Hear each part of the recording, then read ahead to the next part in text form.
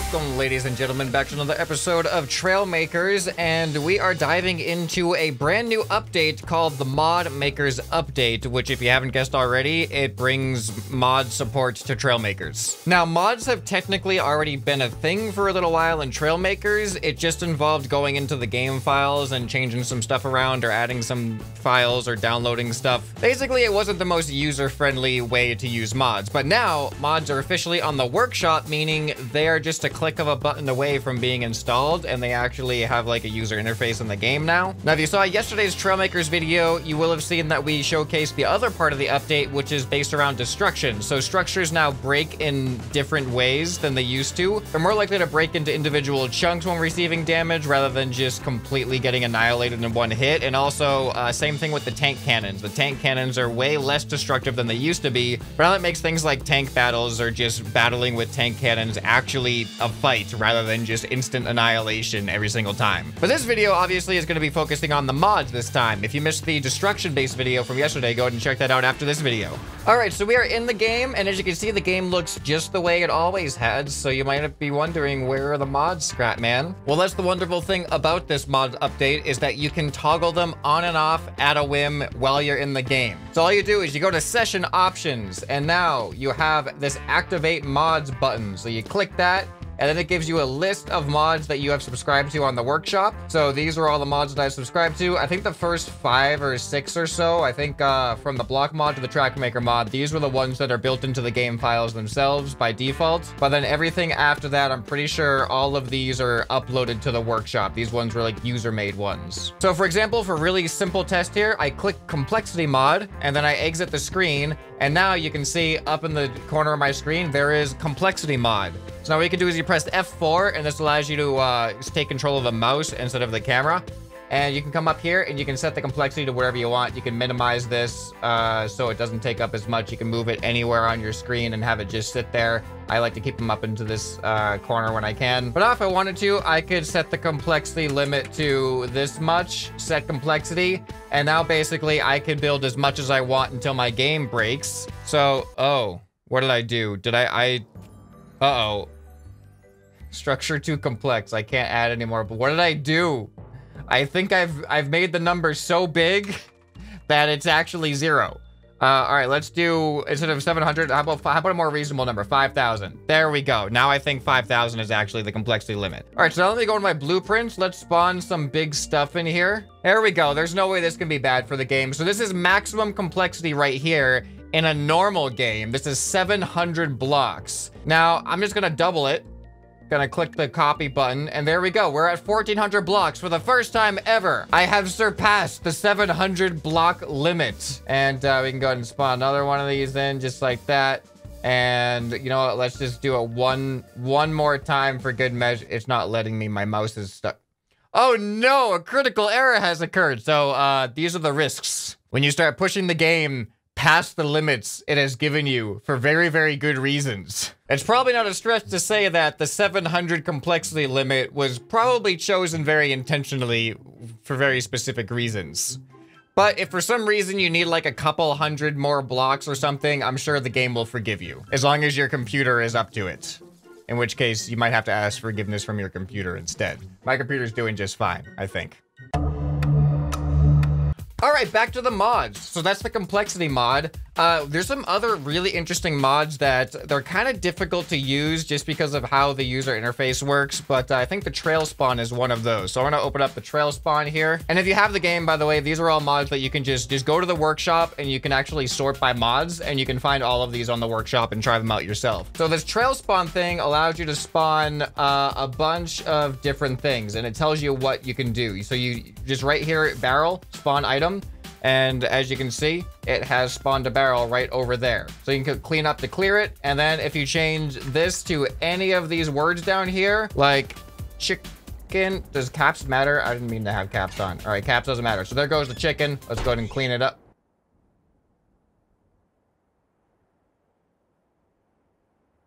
I thought clean up would just make it disappear, not actually kill the thing right in front of my eyes. All right, we can spawn bear. You may remember these from a multiplayer video a while ago. You can even spawn, let's see what shipwreck is all about. Shipwreck. Spawn. Oh, Okay, what happened here? There's the shipwreck that's right over there in the bay. But yeah, there's some crazy things you could spawn in here. I could spawn in a whale, for instance. If you ever wanted to have your own pet whale in Trailmakers, then here you go. I don't think it doesn't look like it has any collisions. Here, what if I spawn in a vehicle? Hello, Mr. Whale. Nope, no collisions. It's a ghost whale. It's not real. The whale is a lie. So I'm gonna skip the block editor for now because first I wanna go to simple spawning because it's very similar to what we just saw. So simple spawning just gives you very particular things to spawn in, and these are more like interactive things like piece of gold, the monkey, runner chicken, these chaser things that were from a previous version of the game. And then you got the, wait a minute. How? Oh.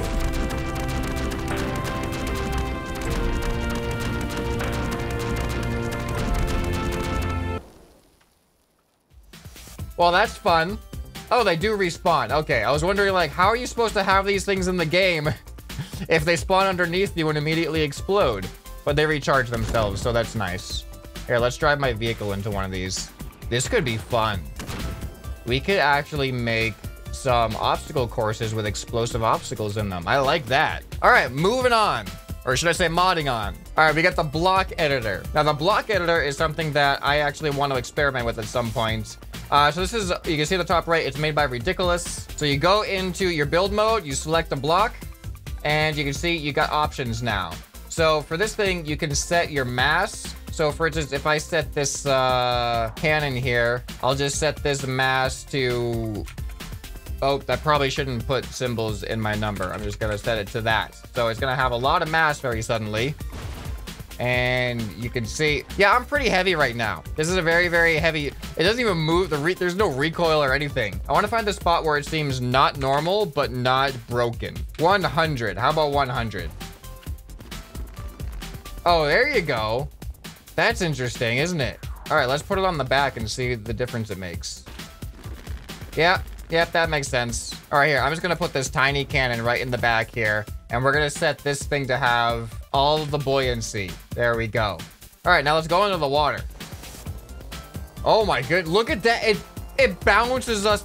It's basically like the water is a solid surface right now. Now we should have incredible amounts of buoyancy on our wheels. There we go. They don't have any friction, unfortunately, but these things have absolutely unreasonable buoyancy. Here, let's give ourselves a mini thruster just so we can actually go somewhere. All right, go. This is so... I don't even touch the water.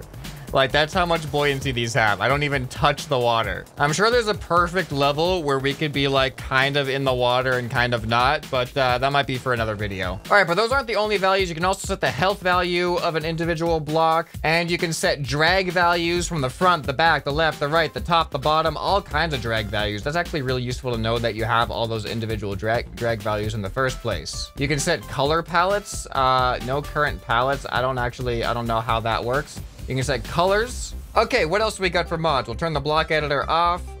Trail edit. So this one, you can spawn in like world building objects. So for instance, if I want to spawn in a spiky canyon, there we go. We got that. I can undo it. Plate canyon, apparently. And then we can have like different rotations, but you have to kind of like know what rotation you want. So there we go. There's that. So it's not the easiest thing if you really want to control what you're doing, but you can spawn all kinds of stuff. I could spawn in a whale. Oh, that's a vertical whale. Normal whale, please. There you go. There's your whale again. You can spawn in one of these guys. You get a whole other page here. Just like, oh, what did I just spawn in? What? Oh, am I inside of it? I'm inside of it. Okay, there's a rock there. It doesn't seem like most of the stuff that spawns... That was really cool what I just did. And that also proved my statement I was about to say completely wrong. I was going to say it looks like most of the stuff doesn't have collisions, but this obviously does. So never mind about that. Oh, we can spawn a catapult? Is it a working catapult? Please tell me it's a working catapult. Oh, that's good. That is really, really good. And this gives you actual control over the orientation of them and stuff too. Scale? If I say 0.5, am I gonna have a miniature catapult? Oh no, look at this. This is so good. This is so good. Does it works? It's a mini catapult that actually works. But I don't like how it spawns above me like that naturally. All right, catapult. There we go. Now it's in the ground. Figured it out. And now, but I'm stuck in it. I'm actually here. Let's spawn this. Get in that. We'll get out of that, and we'll bring it over here. All right, miniature catapult test. Take 1. Miniature. I'm stuck in. How am I stuck? All right, miniature catapult test. Take 2. What just happened? Come on. Yeah, look at that. All right, you know we gotta do a 2 times size catapult. Let's see if this feels stronger. I think it's too strong. I think it goes so fast that the vehicle can't actually keep up with it. Yeah, it made me break the sound barrier. All right, maybe I just need a bigger vehicle. Let's try this. Please work. All right, I think it's too strong. I think big catapult is too strong. Okay, well, there's just I'm on page 9 now. There's just so much stuff you can spawn in. All right, well, it looks like there's 22 pages. Is this a different whale? Oh, no, I still have the scale set to 10. Oh, whoops. That's a big whale. That is a big whale. Oh, boy. Okay, I think I've done enough with the trail edit mod. Let's go look at another mod. This one is really, really awesome. This is the Track Creator Plus. So this, if you couldn't guess by the title, allows you to create tracks. So basically, you can make a track that follows where you go, and you set the start and the end points. You can even manually set checkpoints or have checkpoints automatically inputted onto it. So I have auto checkpoints on right now. And you don't have to be in a vehicle. You can walk, you can fly. The checkpoints can be in the air. You can have any kind of course you want, basically. So I'm gonna go ahead and start it by doing the backslash, and there's the beginning.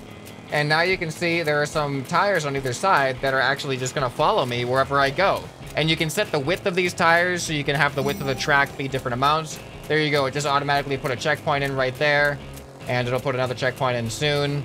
And in a second now, there we go, there's another checkpoint. And if I get out of my vehicle, you can see it continues putting the wheels down, and now I can go straight up like this.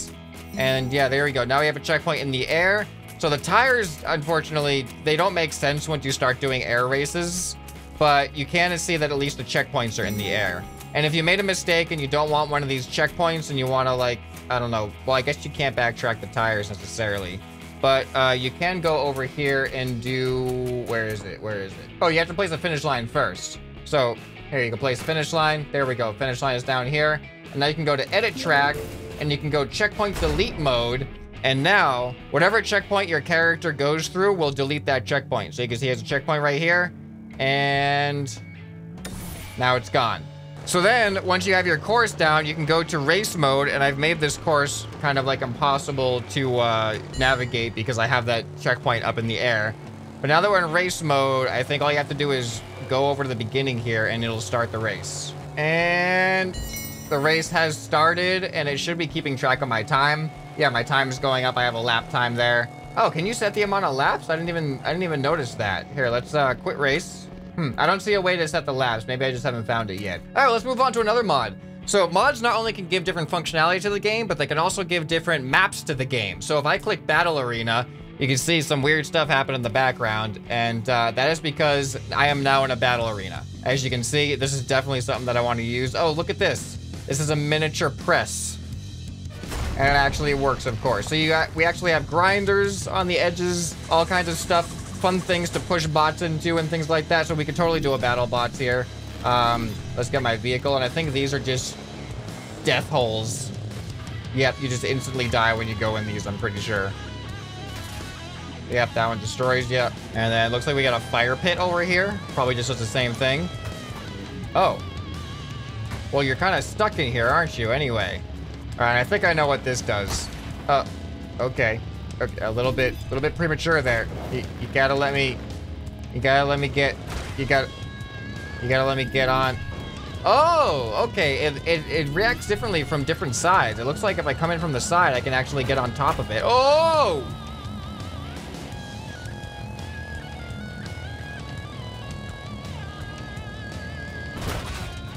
Well, there you go. And I think we actually have a catapult over here. Yeah, it just literally catapults you right into the wall. All right, so we also have space, and space I think is a little bit interesting. I think we're building... Oh, you can see, I think it's better at night. Here, let's go into night mode. There we go. Yeah, now we're in space. Look at this. We got planets in here. Looks like we got some type of space station over there or something. And I'm falling in space. I think I actually need... I can't build in the... Oh, there we go. I think I actually need a vehicle. Probably something that flies, huh? All right, yeah. So we have 0G. I'm not falling anymore. But the only thing about the space is I don't think these planets are, like, realistic. Like, I don't think they have their own gravitational pull, and I don't think they even have a surface. If I tested this out a little bit before the video. Yeah, there we... Yeah, you can see we can go right... Oh! What? What did I crash into here? Oh, okay. There's actually an island inside this planet. So this planet just surrounds an island. Yeah, there we go. You can see we got some meteors and stuff around here. Do these things have collisions, I wonder? Oh, it would help if I didn't miss them. And it looks like space also has air resistance. So there is wind. Their aerodynamics still matters. Oh, this just got a new texture. So it does look like... Oh, these are physical. Okay. Whoa. Does this move? What? That's actually pretty cool. I did not know that. Did that move because I hit it? Here, I gotta try this with another one now. No way, these things actually move with contact. That's really cool. I thought they were just gonna be static objects without even any collisions. All right, well, space got interesting. All right, so let's turn off space. Let's turn the daytime back on. And we also have Mirage Island. So it looks like this is a custom race course. Here, let's spawn in this little vehicle again and drive on it a little bit. Uh-oh. I think 0G is still on. We have some leftover 0G from the space mod, but that's okay. I'll just spawn in the spawn mod. And by spawn in, I mean activate. And then we can set gravity. I don't know what is normal gravity 10?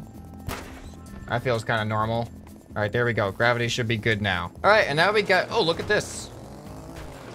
We got a little, this is like a go-kart track or something. This feels like a nice little go-kart track with little jumps in it. So yeah, people obviously have the ability to make their own maps and everything that they can just upload as a mod, and you can, oh, I think this is from, I don't think that's supposed to be there. Some of the mods, when it comes to maps, they have particular, you have to spawn them in particular maps. Like, I'm in the danger zone right now. This is obviously not compatible with the danger zone, I think, because if yep, this is part of the danger zone map that's interfering with this custom mod here. So if you're in the test zone, this would probably work a lot better. All right, so I only got a couple more mods to look at. I'm just gonna enable them all at the same time because you can't enable more than one mod at the same time. So, hold on, what do they even do? So we got the player launcher mod, the time mod, and the fly mod. So the fly mod, if you double tap space, you can fly around and you can go a lot faster than you normally would be able to. You can go down, you can go up. So it's just a really, really nice, easy way to navigate quickly if you really want to. And then you double tap space and it goes back to normal. All right, now the player launcher mod is kind of interesting. I think the commands, it doesn't tell you the commands up there, but I had to look it up in the workshop. If you press I, it gives a pulse of the force number that you've put in there. So right now it's at 50. And that does that. It's not a whole lot, but you can see if I keep tapping it, it makes me go further and further. And it gives you a force only in the direction that you're facing. But if you press J, you can hold it down and it'll give a continuous force like this. And things can get a little bit out of hand. But that was only a force of 50. I could do something like a force of, let's say 2,000. And if I give a pulse of 2,000, it feels like this.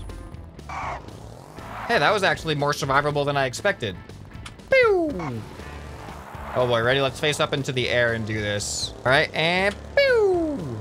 Well, there you have it. Now let's do a continuous one. How about that? Let's wait till we're facing up a little bit. And, oh no. Well, that's also an instant sonic boom machine. But you know what, out of curiosity, let's just put this up to, that many. Okay, ready? And go! I think I instantly reached the edge of the map. Let's do it again. Go! Oh. I remember this place. I've been here before. Let's go back to reality. Oh, there goes gravity. All right, so then the last mod I have to sample today is the time mod, which is gonna be super useful for me when it comes to making thumbnails and stuff. However, it's not as powerful as I was hoping it would be, and I'll show you why in a second. But the time mod basically freezes time. So if I press N, There you go. Time is now frozen. You can see the thrusters are still going. I'm still flying in the air. And then if I press M, I can advance 1 frame in time. So I can just go like this. And now we're in the next frame, or in the next frame, and so on. And it's a little bit glitchy. It kind of goes ahead a little bit and then goes back. It's like 2 frames forward, 1 frame back. But there's one issue I have with the time mod, and that is that it does not apply to destroyed parts or destructible pieces. So for instance, if I'm about to crash on the ground here, let's freeze time. And it would be so awesome if I could just go frame by frame, advance frame, and then watch it get destroyed frame by frame. But what happens is this. Once it hits the ground, it's gonna... There we go. And now everything gets destroyed, and my character is having a very confused time right now. So yeah, that is a very quick overview of a lot of the mods that are available right now, and I cannot wait to see what else comes out as far as mods go, because we're gonna have some interesting Trailmakers content to make in the future. With the mods that you've seen today, let me know if you guys have any ideas on stuff you'd like to see me make a video on. I'll be looking in the comments for stuff like that. I already have some ideas of my own, but it's always good to see what the community wants as well. Reminder to check out yesterday's video on the destruction portion of the mod. We did a multiplayer evolution tank battle, so if that sounds awesome to you and you haven't seen it yet, now's the time to do it. Otherwise, you can check out some other fun stuff on the end screen right here. Hopefully this video has earned your subscription. Anyway, this has been ScrapMan, and I'll see you next time. Bye.